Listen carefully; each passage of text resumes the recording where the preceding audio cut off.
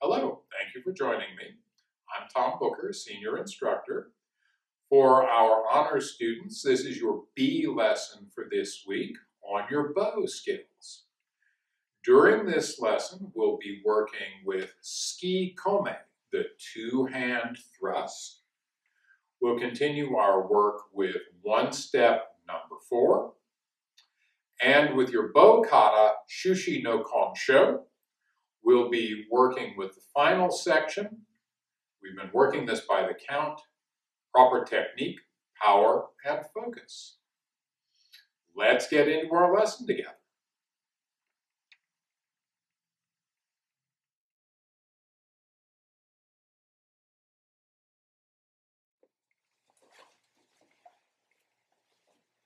Thank you for joining me. This is Tsuke-Komi, the two-hand thrust that we've been working with. Now let's have a look at this from straight on. I'm starting right side forward in Hidari no Kamai, the bow resting on my left hip.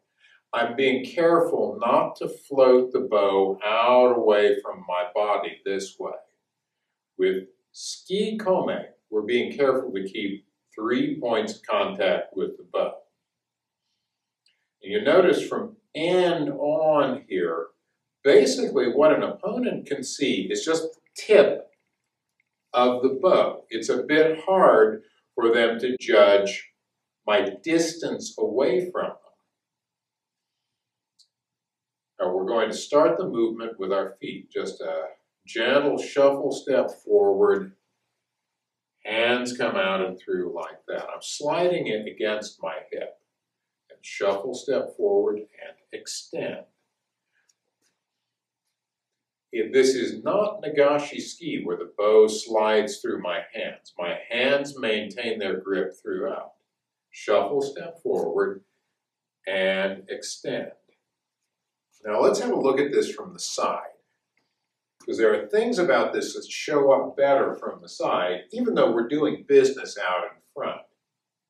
Again, I'm starting with my feet. My feet move and then my hands finish the movement at the end. I'm just moving forward a few inches. I'm getting a bit extra reach here, but also as I shift my body in behind this, I'm getting a bit of extra power as well. I want to be careful that I'm not overextending the thrust. That way, that just puts me off balance. And it takes away from my power, it takes away from my accuracy, puts me in this incredibly vulnerable position. An opponent, if I'm doing this sort of thing, they're going to take my stick away from me, they're going to hit me with it. And I deserve that for handling the bow this way. To get close, I don't want to lean forward. I want to use my feet that way. The movement of the arms is very, very small. And here. It's a very different movement from Nagashi ski. Now, to get a little accuracy on this, we're going to continue putting this through the middle of an agility cone.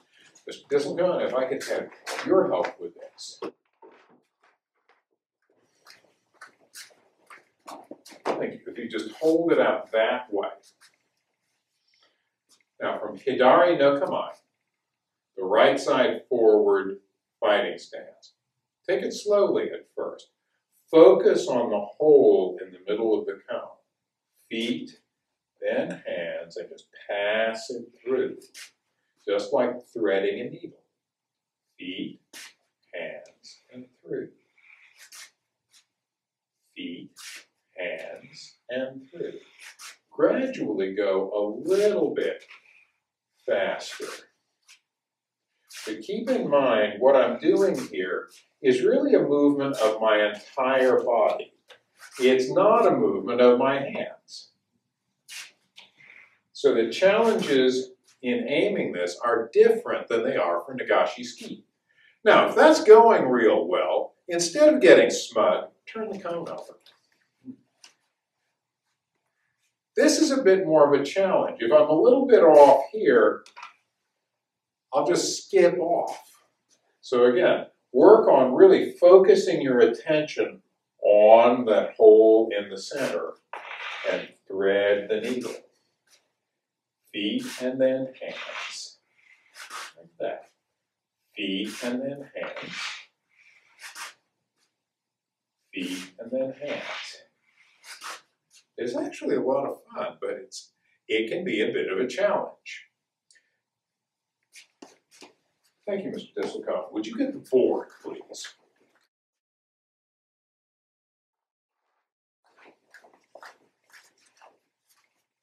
All right. Yeah. We're going to have your helpers put the board there against their midsection. We're going to work a bit with this thrust as a push rather than a strike. So what I am not going to do is charge in and jam it in real hard.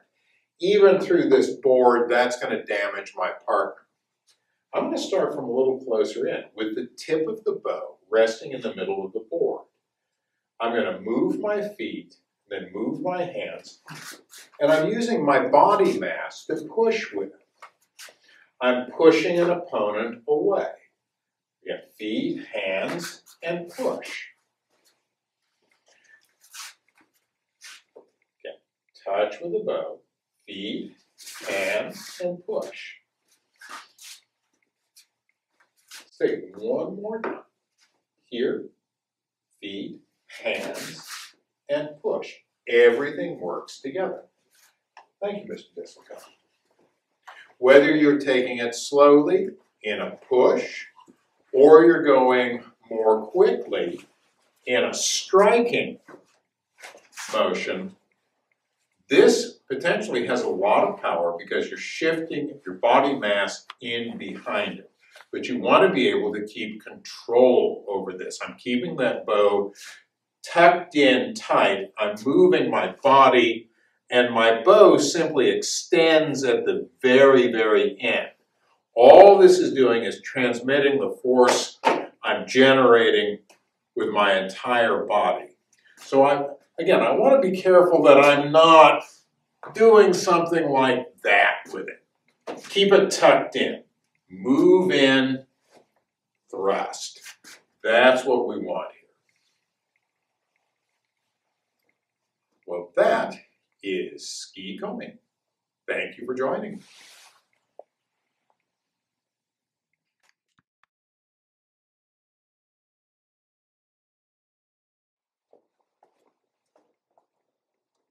Thank you for joining me. We're going to be working with bow one step number 4. Today, in our session, we are going to take this through from the beginning to the very end. Now, as part of this one step, we're seeing Jodan Uke, the high block. We are seeing Naname Uke, the side strike block. At the end, we are seeing Tsuke-Komi, the two-hand thrust. And then in Hidari no Kama, the right forward fighting stance, we'll simply be doing a shuffle step away to disengage, just moving ourselves out of reach. Now, the attack here, we're starting from Migi no Kama, the left forward fighting stance. For the attack, we're going to do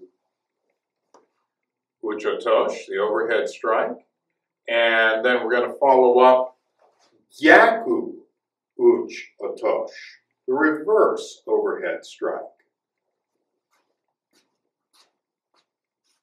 One more time, just up and over, 1, and up and over, 2, like that. Now our defense here, we are also working from Migi no Kama, left side forward fighting stance. I'm shifting my left foot over to open up a little bit, striking up and through with Jodan Uke. I'm stepping away. My partner attacks again, striking up and through Jodan Uke. Then I'm going to slide my left foot over, open the door, naname uke, side strike block. Then I'm pulling in Tsuke-Komi, aiming for the side of my partner's neck, and then I'm moving away. Let's walk through that together. Well, let's have a look at it from the side here. And I'm here in Migi no Kamai, shift, Jodan uke, step back, Jodan uke, then I open the door, naname uke, pull in, Tsuke-Komi, and then I'm just moving away at the end, just disengaging. Now, as we work with naname, or rather, as we work with Tsuke-Komi today, that thrust at the end, be very careful with that. You are aiming towards your partner's neck. Don't stick them in the neck with this. Treat it just like our work with the agility cone. Just aim for your target, but come up a little bit short. Don't actually touch them with it. Just make sure you can reach if you have to. All right, we'll look at it from the other side. Yeah, I'm here. Migi no Kamai, first attack comes in, block, second attack comes in, step back and block, open the door. Side strike block, pull in, thrust, and then move away. All right, Mr. Disselcon, if I could have your assistance with this, please. We're both starting from Migi no Kamai. Attack. 2. Now open the door, down and through. Careful thrust toward the side of the neck. And then shuffle, step away. When I'm going against my partner's bow with Jodan uke, with naname uke, we can go pretty fast and pretty hard with that. I'm just striking his bow with my bow. Nobody's going to get hurt that way. At the very end, when I'm doing Tsuke-Komi, that's not true. We're not striking bows together at that point. I'm aiming for the side of the neck, so I want to be very careful with that. I don't want to stick my partner in the neck. Let's go again. Attack. 2. And then move away.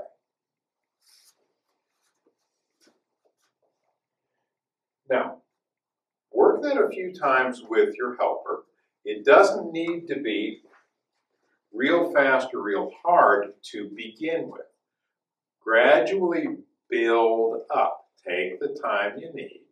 Don't feel you have to rush. If it's going really well, you can try it without an attack command. Just have your partner move in and do those 2 overhead strikes, because you're going to know what to expect.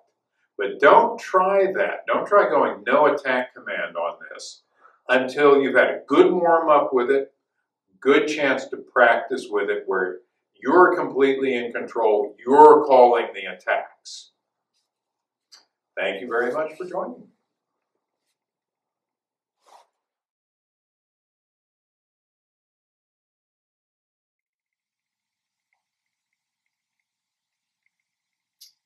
Thank you for joining me. We will be working with the final section of your bow kata, Shushi-No-Kon-Sho, together today. We'll review the first 3 sections of the kata, going through by the count, working with proper technique, power, and focus. We'll be focusing on the final section of this kata, which is pretty short. So let's begin. From Yoi,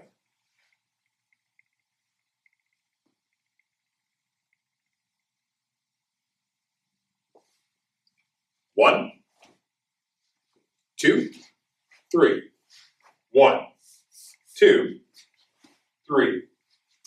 1, 2, 3.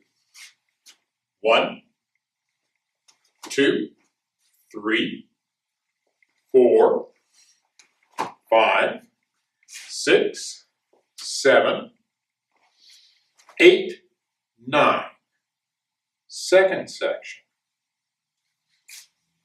1, 2, 3, 4, 5, 6, 7, 8. 1, 2, 3, 4, 5, 6, 7, 8. Now the third section. 1, 2, 3, 4, 5, 6, 7, 8. All right, final section. We're going to start by naming the skills. Tate uke, vertical block. Uchi-Otoshi, overhead strike. Nagashi ski, sliding thrust. Yoko uke, inside to outside block. Yoi, ready.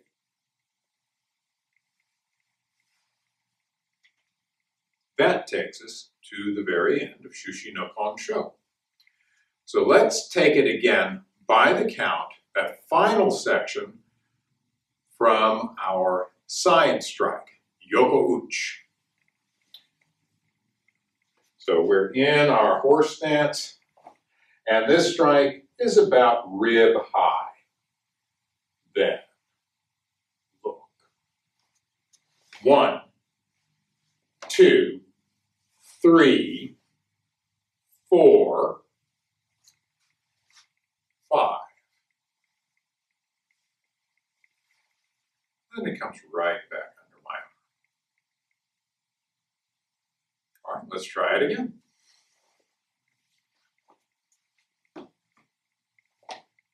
From Gyaku-Uchi, look.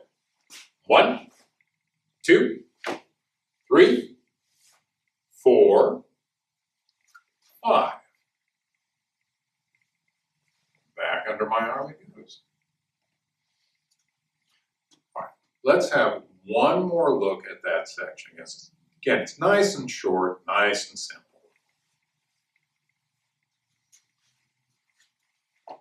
From my side strike, Gyaku-Uchi. 1, 2, 3, 4, 5.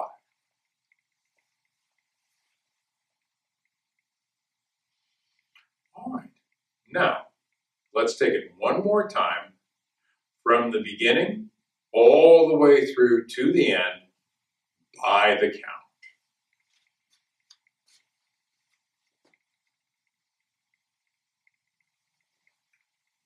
Proper technique, power, and focus.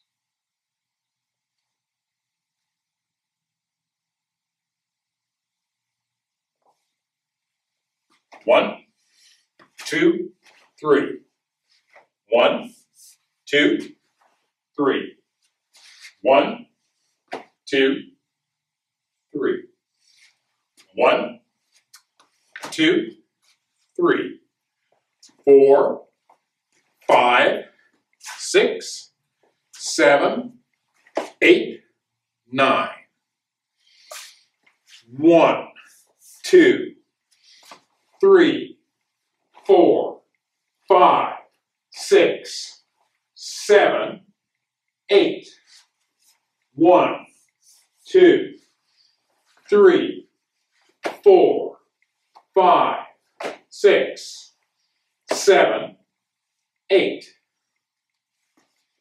1, 2, 3, 4, 5, 6, 7,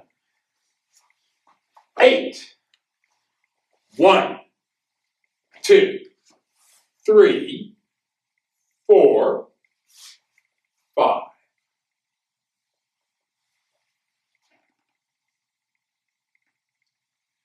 All right, that is Shushi-No-Kon-Sho all the way through from beginning to end by the count. Thank you for joining me.